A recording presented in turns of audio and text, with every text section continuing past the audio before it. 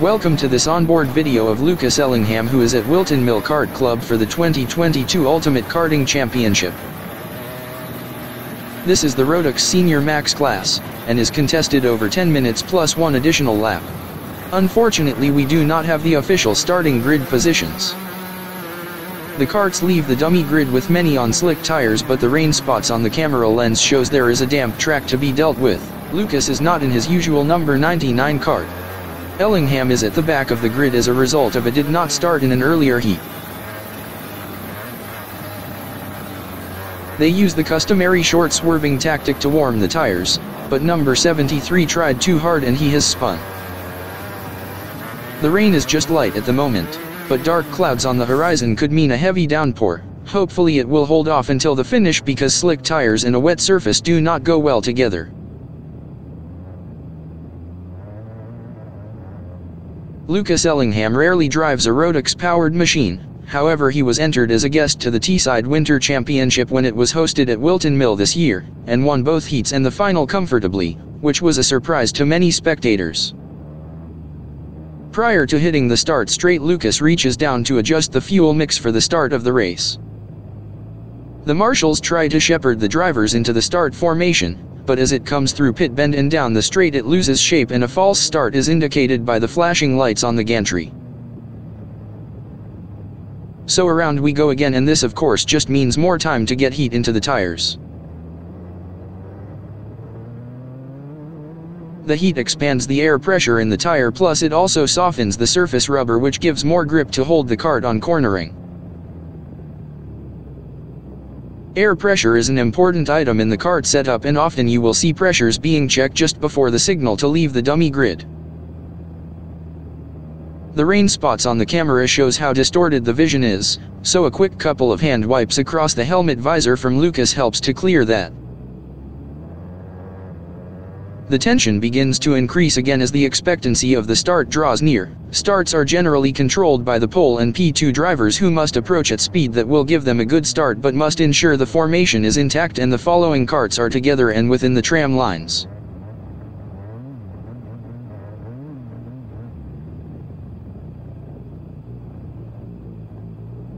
Approaching the boot for the second time, number 121 starts to fall back a few places.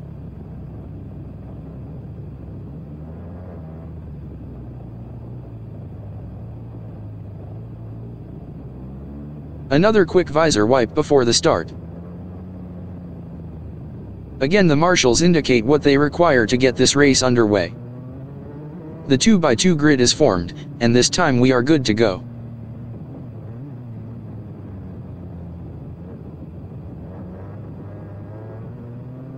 It is the usual Hell's Kitchen activity at the start of any race into oblivion, and the crook that begins to thin and sort itself out through Manual Bank and the Med Swarm into Christmas Corner. A kart has run wide onto the grass, but we didn't get a number. Number 91 has got himself past number 30 and 34, then switched to the inside to pass number 99 and number 54 going into Inkermans. It is still a bit hectic through Ashley and Wilkins into Osiers, but Ellingham manages to overtake a few, including number 33, 17 and 39.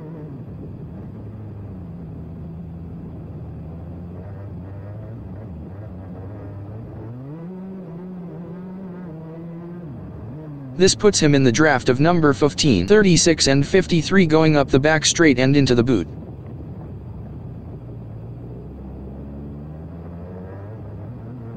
Number 36 and number 53 fall to his pace before the end of the lap. That was a more or less standard first lap for Lucas, keeping clear of trouble and passing the slower and less experienced drivers in he pack.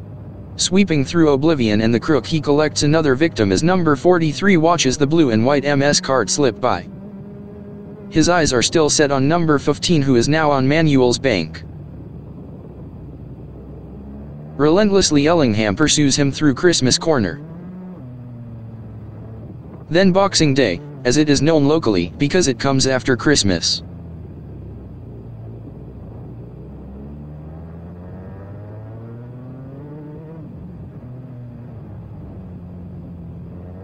Closing the gap through both Inkermans and Ashley, to catch and pass him going into Osiers, but gets caught and repassed on the switchback movement.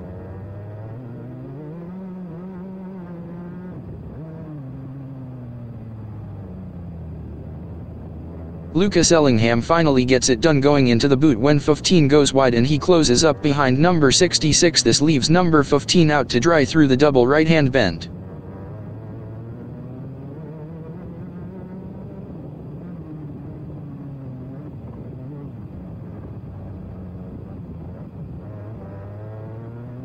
Number 66 holds Ellingham off around pit bend, through start and finish and the run down to Manual Bank, but he cannot match the pace of number 91 down to Christmas Corner. There are a few karts up ahead squabbling for positions, which is exactly what he wants because when overtaking speed is lost and the following karts close up. There is now a small gap to a 6 or 7 kart train racing in front of the 99, but he has the pace and will use all his skills to close it as quickly as possible. Gradually the gap gets less and less, but it is taking valuable time off the clock.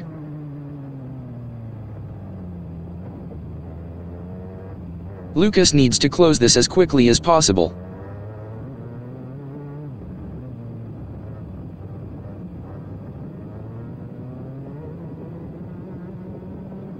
The first target on his list is the 47, who he catches on the start-finish straight and passes going into oblivion, not a point favored by many for a passing move.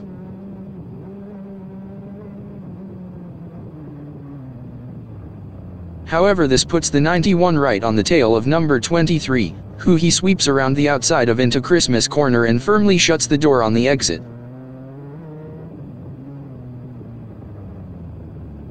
Next up is number 40, who loses out through Ashley.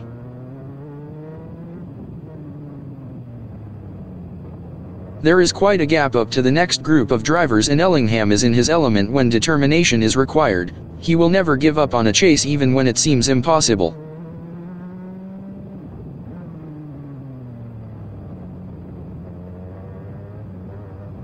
Every bend and turn sees hundredths of a second taken out of the gap on a circuit where he holds the track record in the IME Senior X30 class.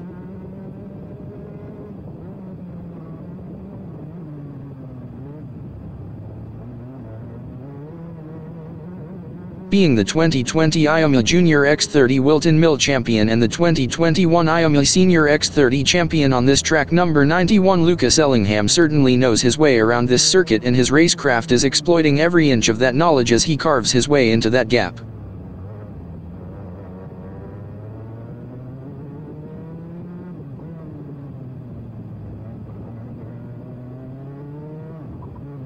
It takes a lap to get onto the back of the next trio led by the 69, followed by number 27 with 38 bringing up the rear.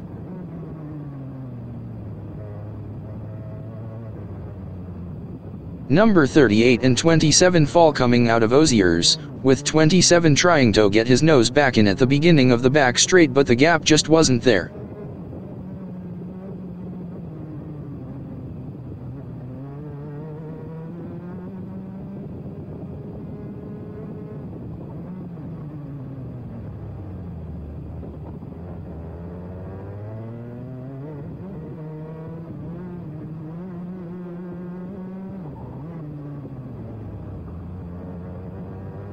'69 chases down number 5 with number 91 Lucas Ellingham hot on his tail, and bot make passing moves without losing much pace.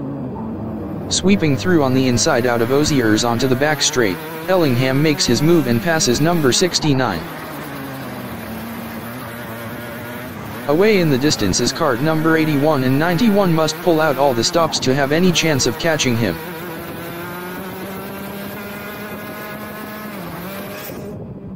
The rain appears to have stopped, but there is no guarantee it will remain this way as the clouds are still heavy and threatening.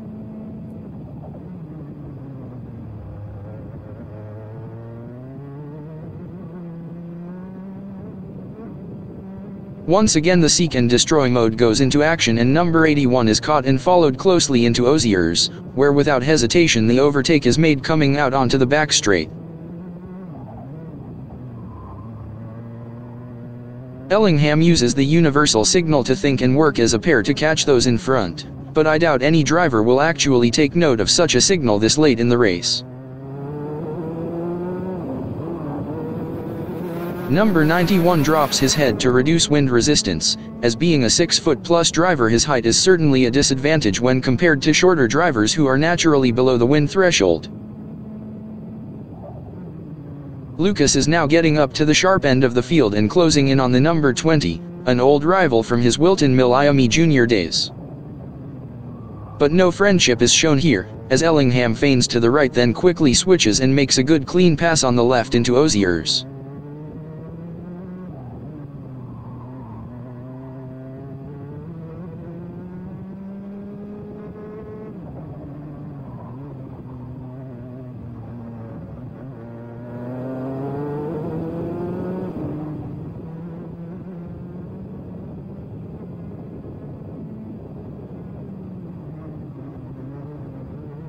A back marker number 9 moves over to give 91 the open track and receives a salute of thanks from Lucas, who is always prepared to acknowledge good driving and sportsmanship.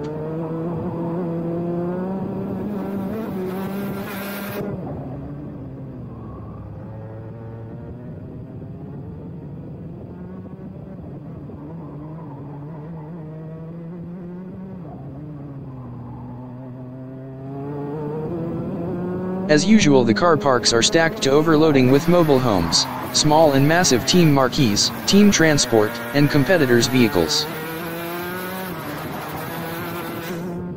With 2 karts ahead, number 91 starts the final lap, not having enough time to catch either before the checkered flag falls does not enter Ellingham's mind. It is still a race and races are there to be won. Who knows what might happen on the last lap or even the next bend for that matter.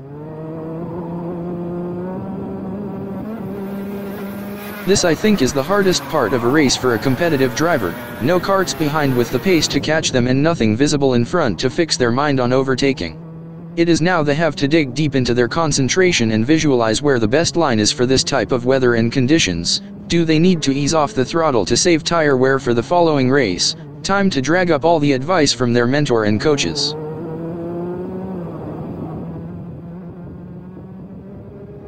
Closing rapidly on the second place kart, Lucas takes third place as the checkered flag falls, a very creditable drive from so far down the starting grid. He will not be satisfied, of course, but then no true racing driver is happy with anything but the top step of the podium.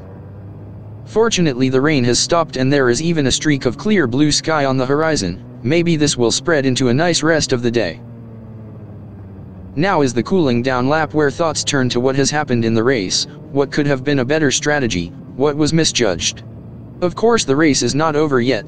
There's still things to be considered, like nose cone and track limitation penalties, plus kart and engine specification checks. No position is concrete until the judges deem it so.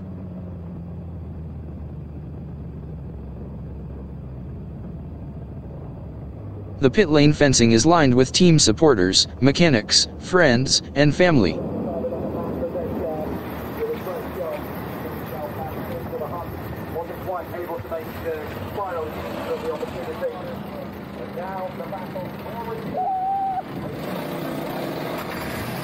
Following the kart in front into the park firm, it is discovered that it is in fact number 43, a back marker, so Lucas Ellingham is directed onto the weighbridge and into the P2 spot, not the P1 but better than P3.